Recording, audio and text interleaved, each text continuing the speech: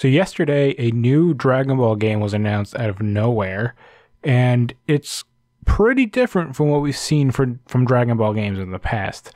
So this new game called Dragon Ball The Breakers is an asymmetrical game, but it's, I guess, similar to like Dead by Daylight or like the Friday the 13th game, where it's basically you have one character who's trying to kill all the other characters, and the bigger group is just trying to survive or whatever.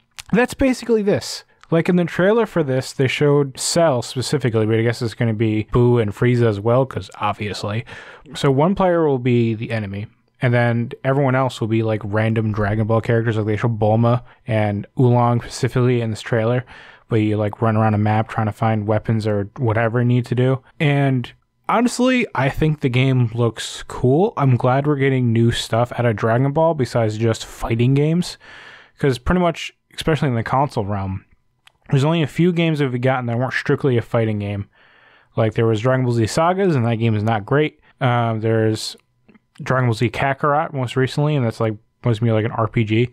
And there's been other ones here and there that I think that weren't like strictly fighting games. This game apparently is coming out for PS4, Xbox One, and PC next year in 2022. But I don't know. Yeah, it just seems like it can be a weird game. I'll probably check it out when it comes out. The thing, like, I'm not a huge multiplayer guy. So I hope there's some sort of single player component to this. Because honestly, playing as like the villains and just like going around wrecking havoc sounds really fun.